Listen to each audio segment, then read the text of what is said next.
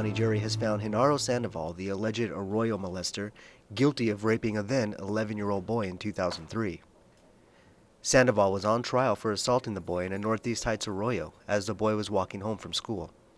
In addition to the criminal sexual penetration charge, Sandoval was found guilty of kidnapping, sexual exploitation of a child, and aggravated assault with a deadly weapon.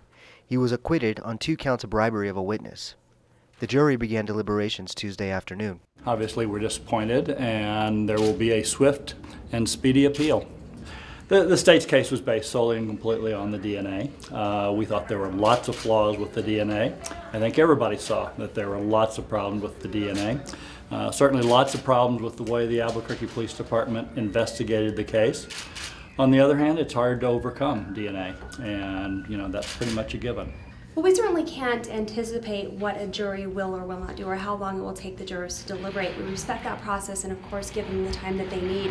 What happens in the next cases remains to be seen, but we are glad with the result of this jury's verdict.